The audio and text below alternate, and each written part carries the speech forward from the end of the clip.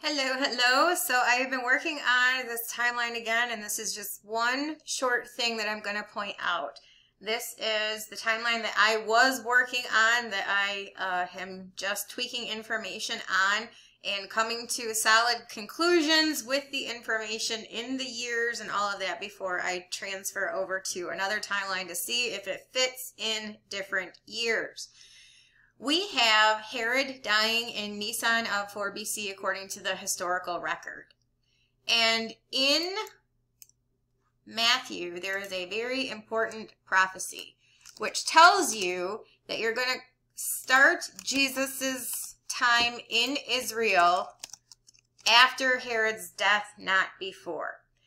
In Matthew 2, you're told that Herod ordered all children under 2 years of age killed, which means that Jesus would have not been a newborn baby, or infers that Jesus would not have been a newborn baby at that time.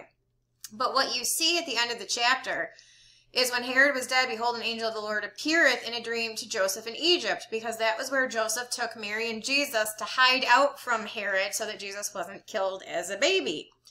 It says, saying, Arise and take the young child and his mother and go into the land of Israel, for they are dead which sought the young child's life. He arose and took the young child and his mother and came into the land of Israel.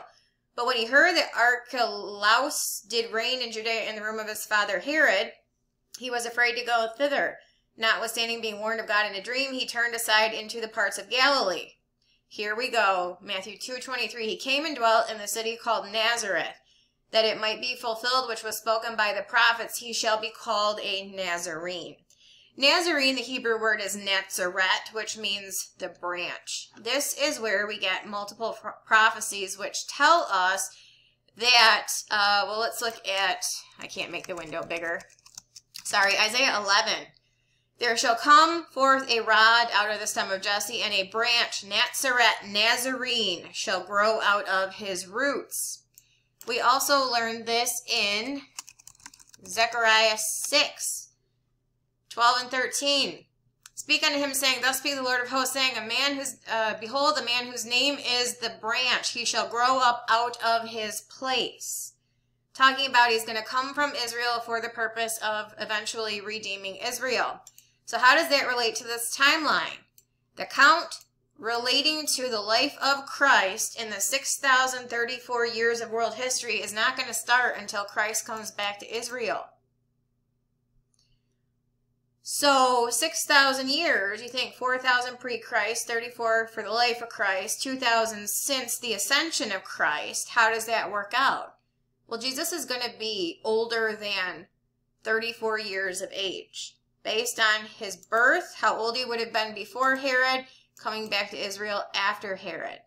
But it's from the time that he comes back to Israel after Herod's death up through the end when he ascends that you're looking for that intermediate period of time between 4,000 and 2,000.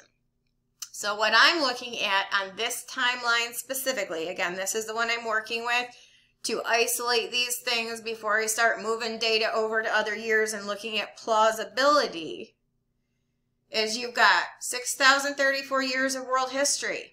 You have, according to this, it would actually be 3996 and a half, but we'll say 3997 years from creation to Christ.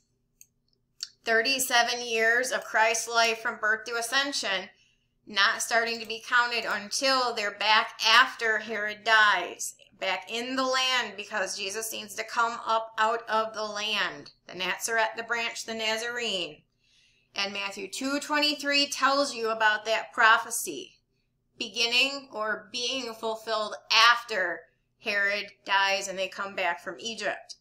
And then from ascension to kingdom, 2,000 years.